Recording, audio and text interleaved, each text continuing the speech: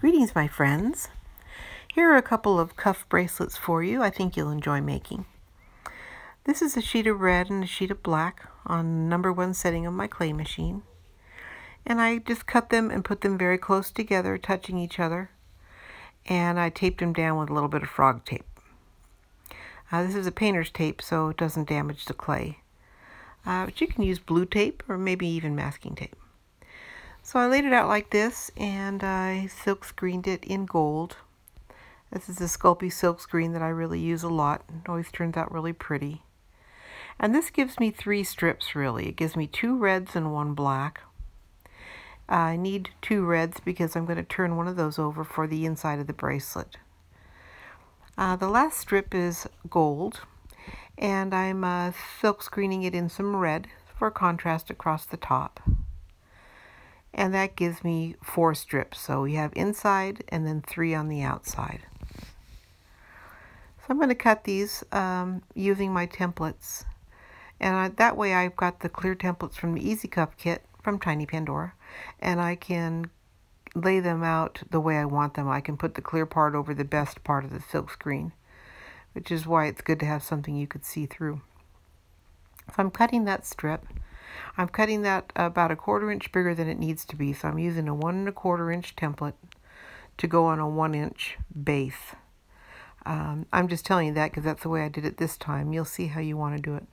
I placed them on the metal cuff with a piece of cardstock that I taped down, and that keeps the paint and the silk screen from sticking to the metal of the form. Okay, so I'm laying it out like that, making sure it looks the way I want to, and then trim it up. And once it's trimmed up, I'm going to bake that for 30 minutes at 275 and let it cool completely. And that'll be the base of our bracelet. So while that's happening, I can make my top part.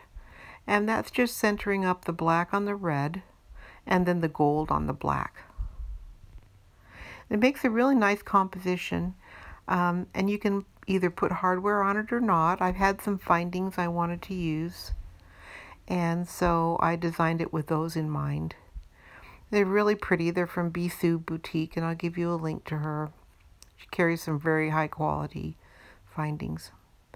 I've got the alcohol link out because I use it to touch up the gold a little bit, brighten it here and there. I also put trim on the edges using some scrap silk screened black. So there it is after it's laid out and secured, smoothed, baked, and I'm going to take the super glue and make sure those findings are going to stay on. And then I also added a couple screws in the top because it just looked more done, and I know that that dome won't come off. So for the second bracelet, I mixed these 2 colors, which is Sculpey Primo Yellow Gold Glitter and Souffle Igloo. And I made a kind of a sparkly off-white sheet that I silk screened with my other Sculpey silk screen. These all come in one box, so you get a big old assortment in there. So I'm using this one this time with some black paint. That doesn't come in the kit, but it's very inexpensive acrylic black paint. And I've got that silk screened, and I want to add some color to it.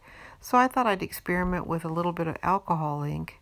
And it was just super fun. I highly recommend it. It was just like grown-up coloring. Just really fun experience. So I painted it. I cut a strip down the center for the outside, and I took the remaining pieces on the inside and just kind of, butted them up against each other to make the interior.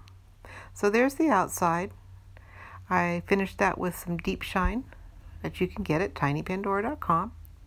And I finished the other bracelet with deep shine as well, which is a UV finishing agent. And it was a fun project. I hope you enjoyed it, and I hope you make some soon. The Easy Cuffs, the deep shine, are at tinypandora.com.